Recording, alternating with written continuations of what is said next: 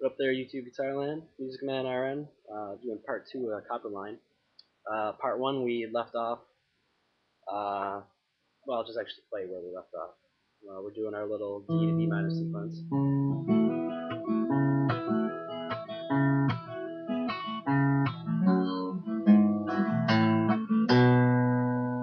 can kind of hear where that lyric's coming.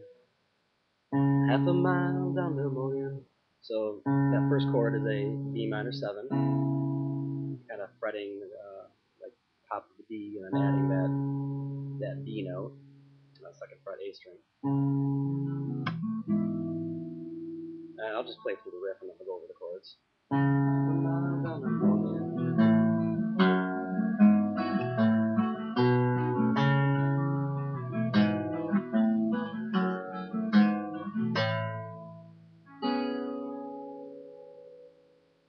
So that sequence is starting with your B minor 7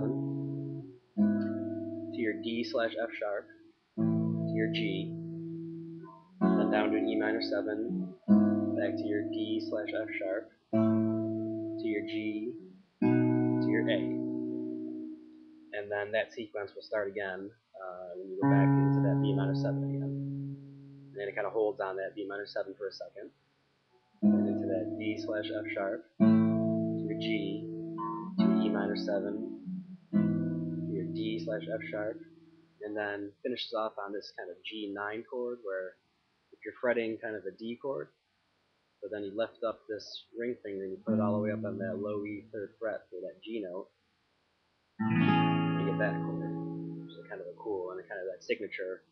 We're down on Copperline, we were down on Copperline. So I'll play through that sequence one more time for you. At the mile down the Mullion.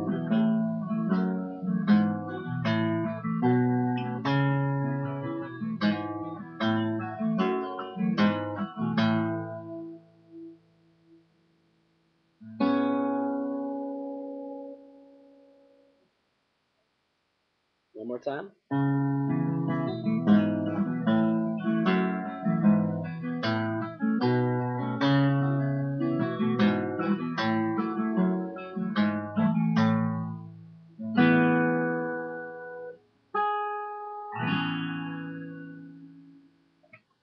That's basically it. You're gonna cycle back kind of into that main riff of the song, and there is a bridge, but the bridge is the same chords that we covered in the verse. I believe that's the rest of the song. Definitely a very fun song to play. Hopefully this is helpful for those of you out there learning it. Music Man RN, out.